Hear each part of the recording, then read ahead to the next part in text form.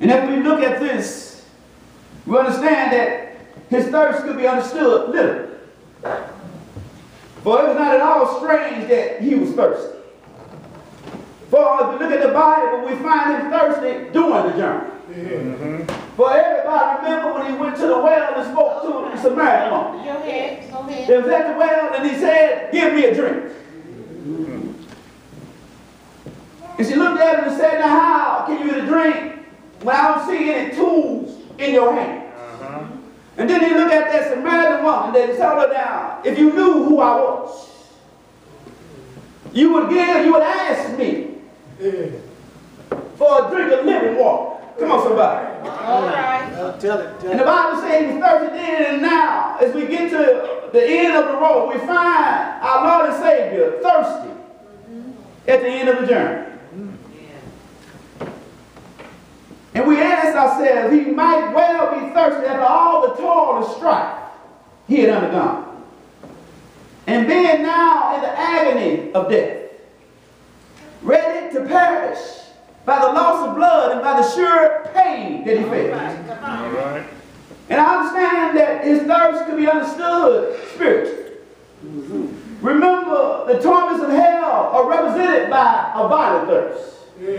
Somebody might say, "Pastor, what are you talking about?" Well, it's confirmed in the complaint of the rich man. Don't you remember the rich man begged for a drop of water? Yes, he did. So that I can cool my tongue. And I come to tell you, to that everlasting thirst, you and I have been condemned.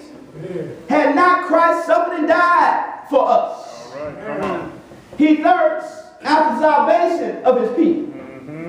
For the Bible said in Isaiah 55, 1-2, which was an invitation to the thirsty. He said, "Come all you who are thirsty, come to the waters. And you that have no money, come buy these." You know, sometimes it blows folks' mind that you can have all of this to kill your thirst and you don't have to have no debit card. You don't have to have a credit card.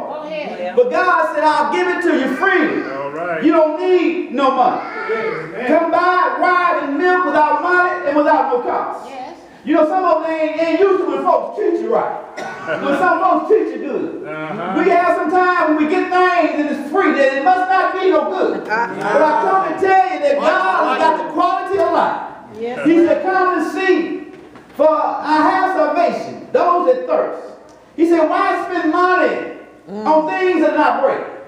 I come to tell you, I learned a long time ago, is what you cast up in the heaven, what you do for heaven, is the only thing that will last.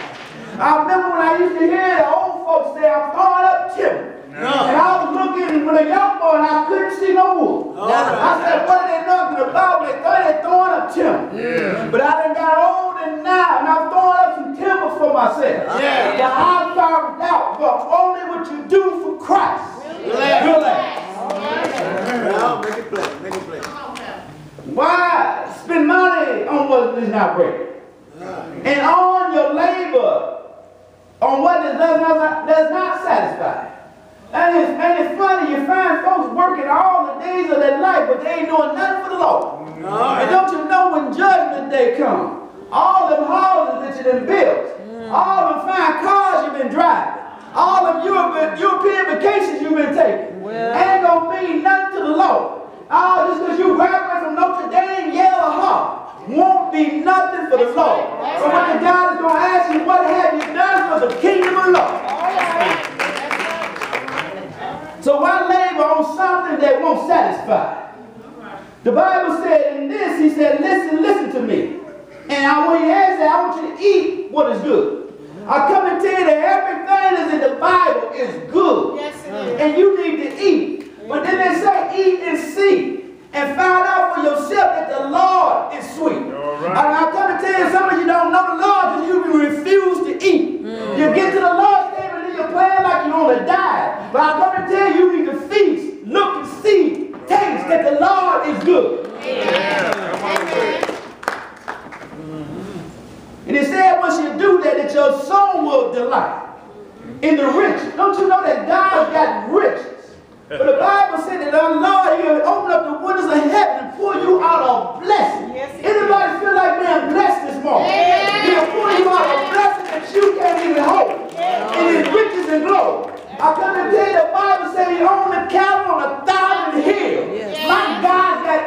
everything that you need and that you want. Seek and see, taste and see that the Lord is good. Yes. God is thirsty for his people to receive salvation. I'm coming to tell you there's going to be some distress. There's going to be some stressful times. All right, come on. For the Bible tells me in Matthew when it was talking about the return of Jesus, it spoke of the day that there's going to be some days of distress. There's going to be some end days. Matthew lets me know that the Bible said that now as he was sitting on Mount Olive, we're talking about Jesus, the disciples came during these stressful times. And they came, they want a private meeting. They said, tell us, Jesus, when will these things be? And what will be the sign of your coming? And when will be the time of the end of the age? And the Bible said that Jesus looked at them and answered and said to them, I want you to take heed, I want you to be cautious, y'all, that no one deceives you. Don't you know there's some lying folks up in this world? They get up lying, they walk around lying, and they go to sleep lying. But he said, be in the word of God and be careful that no one deceives you. But don't you know that you will mess around, you will let somebody else send you to hell. Come on, somebody. For he said, many will come, not just a few. But I heard it say that when God sent out one, the devil got to send out 10.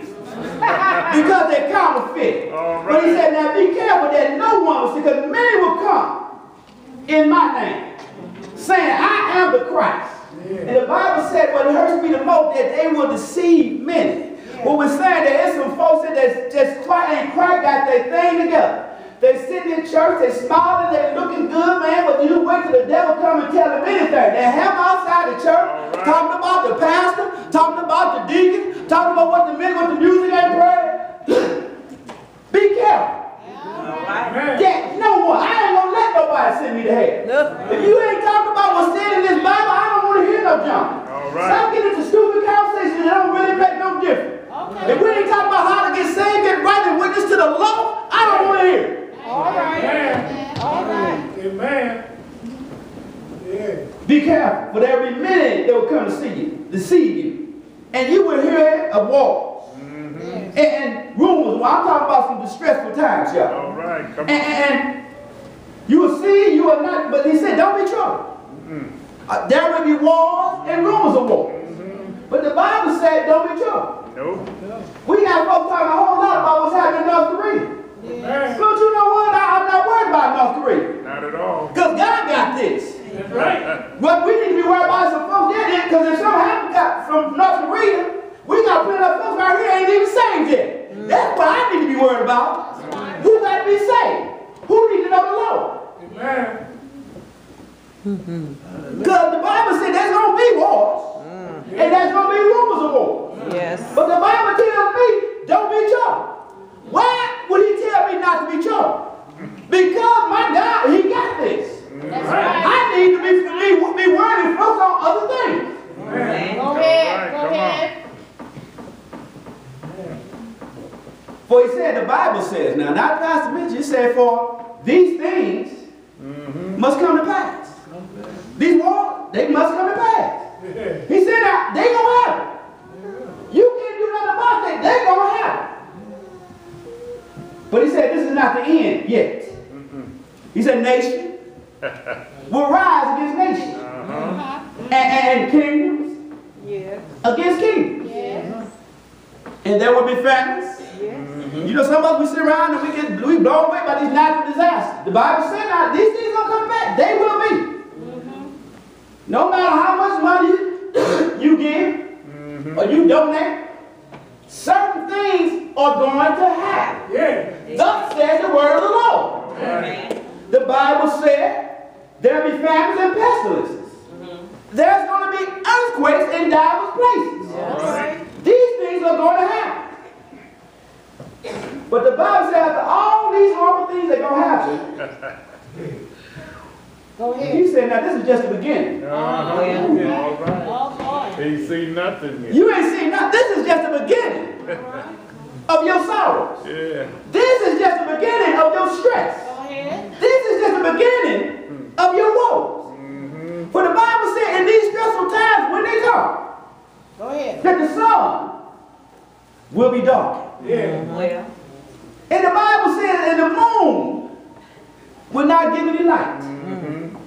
And the stars will fall from the sky. And the heavenly bodies will be shaken. Yeah. And the Bible said at that time the sign of the Son of Man, oh glory, will appear in the sky.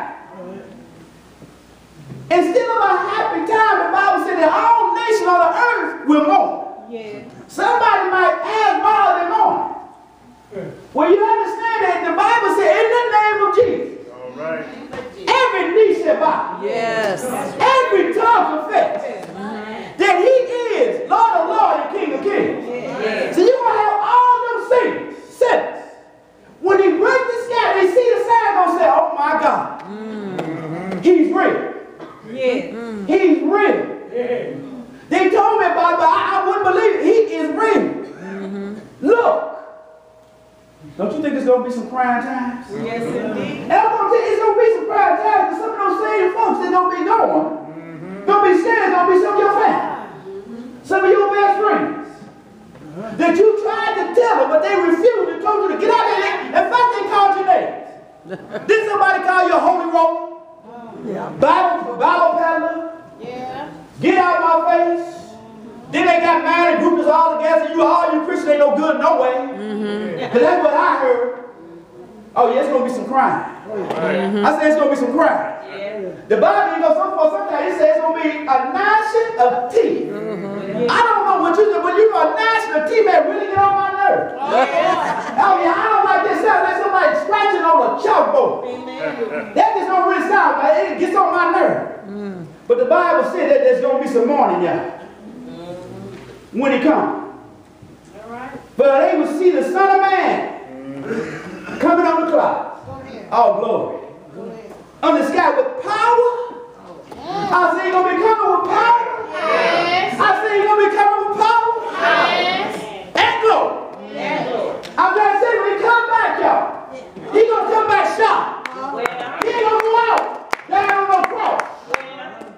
He ain't going to go out where they got to be peddling and the soldiers sharing the clothes. But when he come back with power, and he coming with glory. He going to have the angels with him, y'all. He going to have the angels blowing the trumpets when he come back.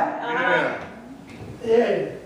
I come to tell you that I found out in life, in times of great distress, is also times of great anointing. I say in times of great distress, it's also times of a great anointing. I come to tell you, when you're going through, there's a time when God's going to come and show up, and he's going to show up. I say in times of great distress, it's a time of great anointing. I come to tell you to give you a word of encouragement today, that when the stress comes your way, and surely it will come. I'd like you to look at Psalms 121, verses 1 and 2. And it simply says, when I lift up my eye unto the hill. Come on, somebody. I'm saying when you're going through and can't see your way out, if you just get on your knees